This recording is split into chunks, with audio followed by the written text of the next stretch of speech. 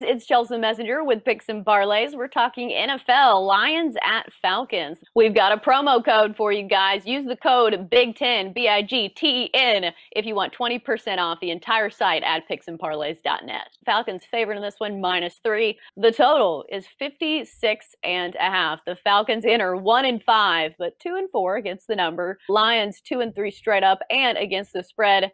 Both defenses are giving up, on average, more than 30 points per game. And another stat of note, the Falcons are 0-3 against the spread at home. We've got Nick from the Insider's Room to talk this matchup.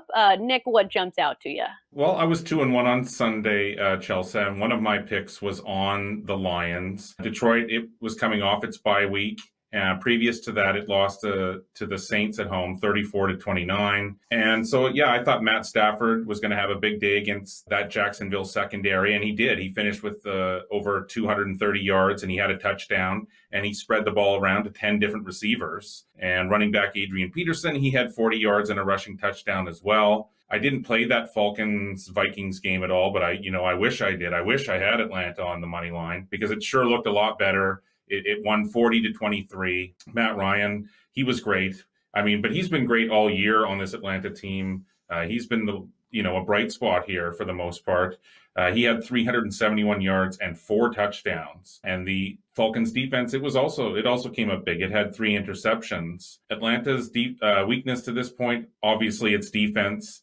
And I do think it's going to have its hands full here with this dynamic Lions offense. And now Detroit has put up 133 points so far over 5 games. So that's an average of 26.6 points. And the Falcons, they've allowed an average of 30.6 points over their 6 games. They've looked a little bit better over their last 2. They've allowed 23 points to the Vikings and Panthers. But that was against a couple of offenses which center around a mixed offensive scheme. Whenever Atlanta has had to face a top-tier passing quarterback this year, that's Seattle in week 1, in which it allowed 38 points. Dallas in week 2, it allowed 40 to Dak Prescott. It gave up 30 points in back-to-back weeks to the Bears and Packers. So other than Chicago, which scored a couple of defensive touchdowns, the Falcons, they have really struggled against the pass. And so that advantage definitely goes to Stafford here, in my opinion. And so one other thing I think working in our favor for the Lions here is that Atlanta, the schedule's working against it. It has a Thursday night game, so it's going to get caught looking ahead here, I think, in the second half to that game in Carolina on Thursday night. And so I think the outright win is possible, but I'm going to say grab the points.